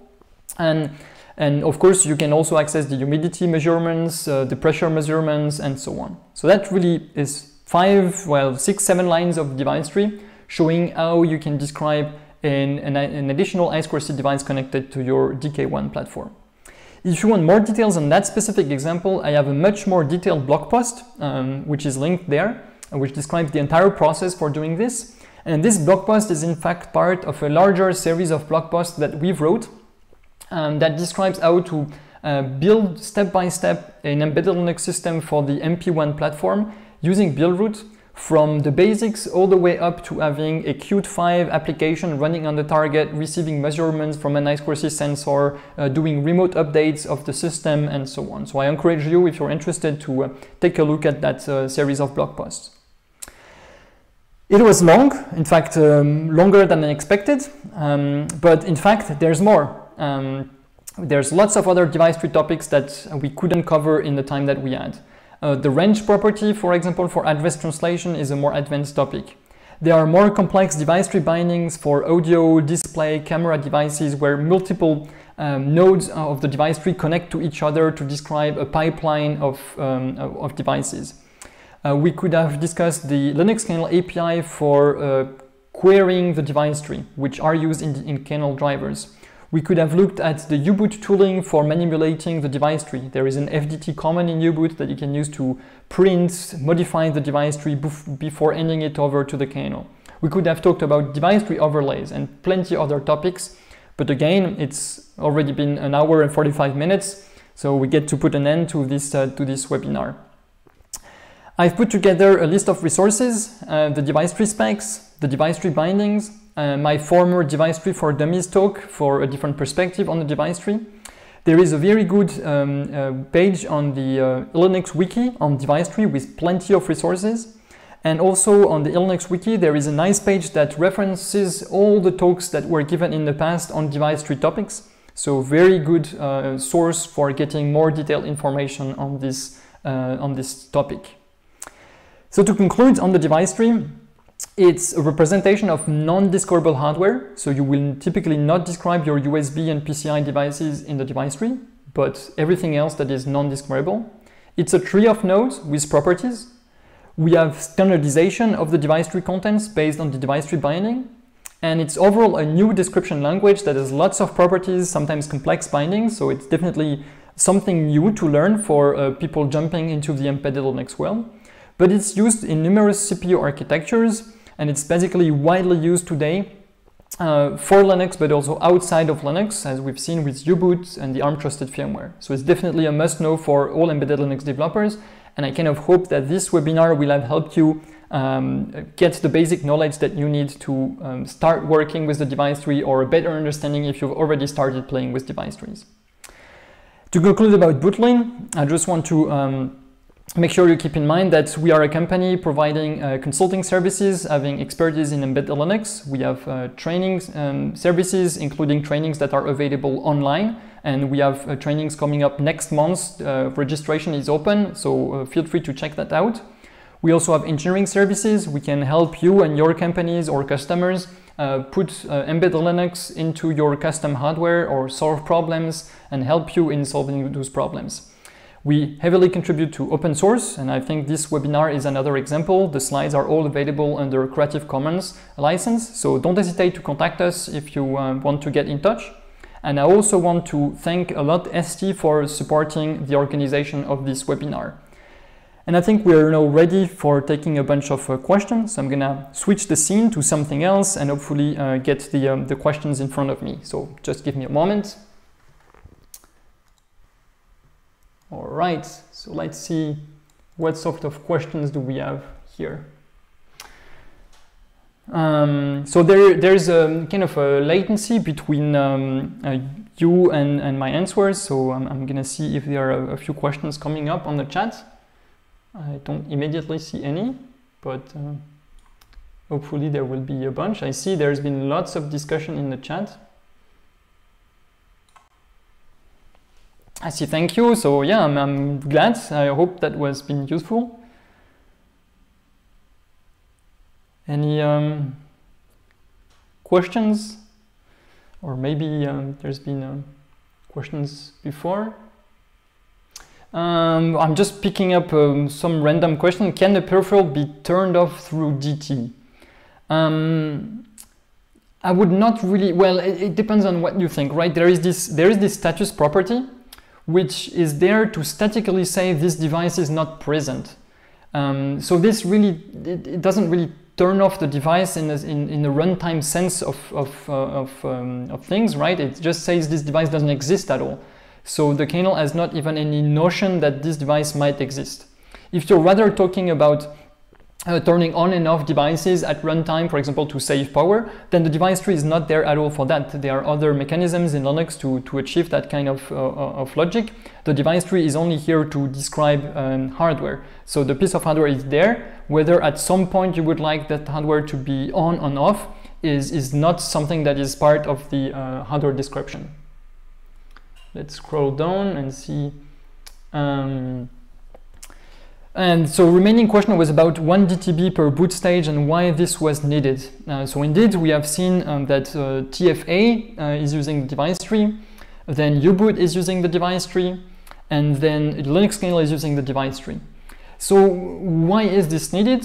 First, because every stage needs some information about the hardware, right? Your TFA wants to output some messages on the serial console, so it needs to know which UART controller to use, at what addresses is available the UART controller.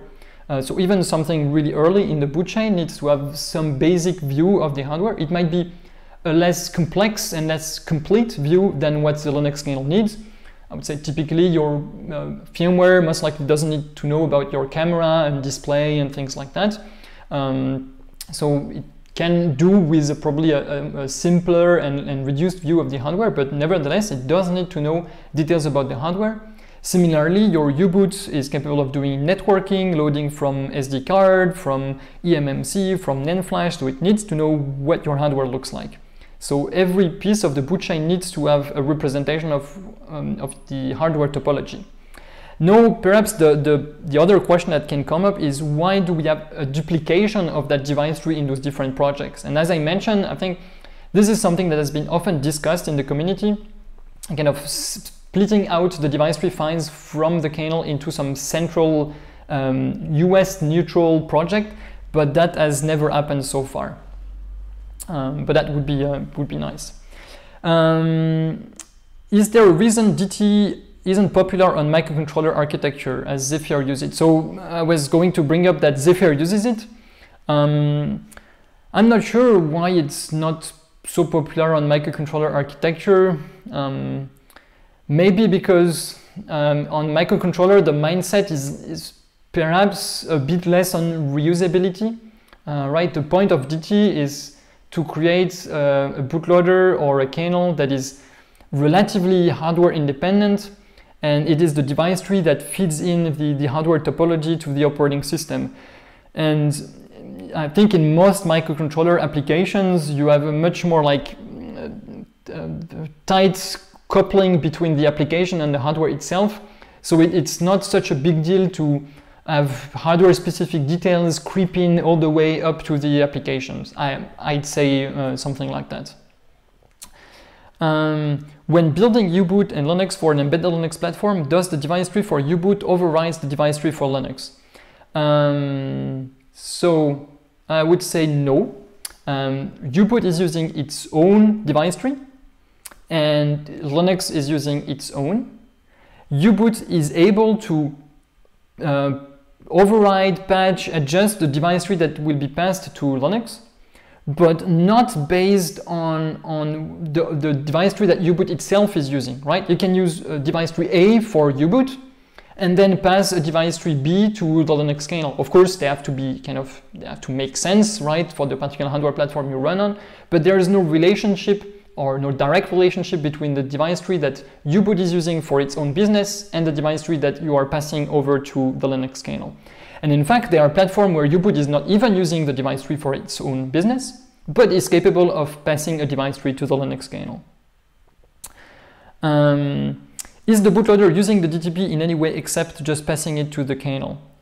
So yes, if the U-boot is on a platform that uses the device tree for hardware description, then the bootloader will use it exactly for the same purpose as the kernel does, to understand the topology of your hardware.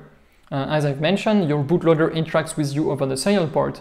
It is able to load data over an SD card or over an eMMC, over the network. And to provide those capabilities, it needs to know a lot of details about your hardware, and these details are provided by the device tree.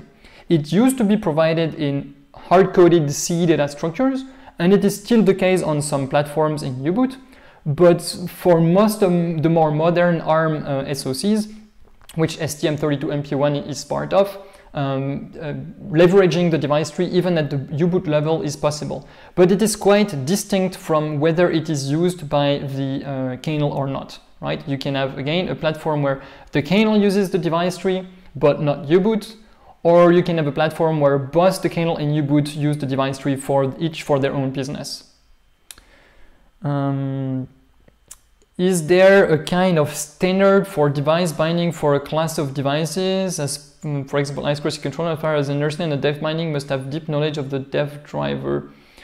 So when you write the binding, you typically do so in parallel to writing the driver. It is generally the developer of the driver that also defines what information needs to be present in the device tree binding and will therefore write the binding as well.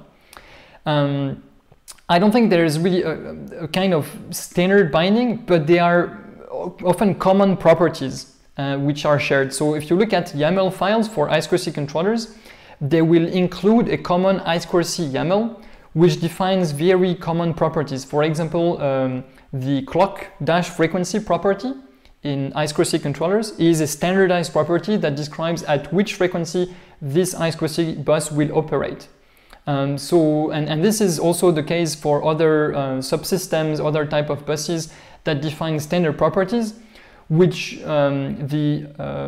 the bindings for specific controllers are kind of forced to use in a way. I mean, if you kind of reinvent clock frequency, but name it frequency-clock, and you pass your binding through the review of the device tree binding maintainer, they will probably reject it and ask you to use the standard properties. So yes, there is some kind of standardization happening, I would say.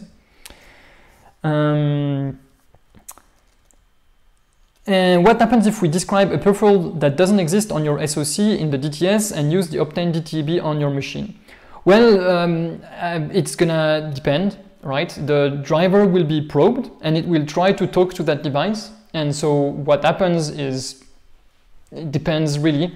If it's a memory map device and the driver attempts to write to a location that really doesn't exist, then you might get a kernel panic, right? If it's an I2C device and there's nothing at that I2C address, then the driver will try to talk to the device, will fail and probably will fail initialize and will continue booting. So I would say it kind of depends. Is there any relationship between device tree and Yocto? Well, I would say no. Yocto is an embedded Linux build system, so it's an integration tool that is capable of building the different software components of your embedded Linux systems, Barebox, your C library, your toolchain, Qt, the kernel, your bootloader. So as such, there is kind of a relationship because Yocto is capable of building Linux, of building U-boots, including the device tree files that they might contain. But there is no, I would say, direct relationship between the two. How can we easily know the modification done by U-boot in the FDT passed to the kernel?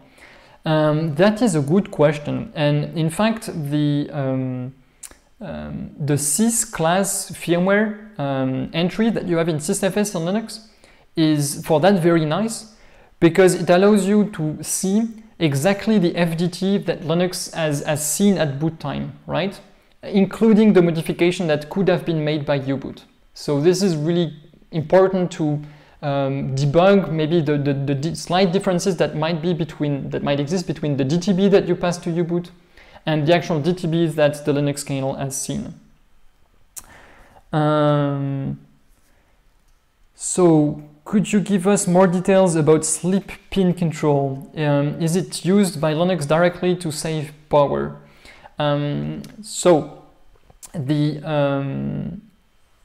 Depending on the system on chip you're using, the pinmux configuration can be adjusted to save power. So this is really depending on your system on chip. I'm not exactly sure on the MP1 what the sleep state of those pins is exactly doing, but it's ensuring that there's less current leakage through those pins generally. And what the kernel will do is that when you go into suspend, so enter a low power state, for all the drivers, the kernel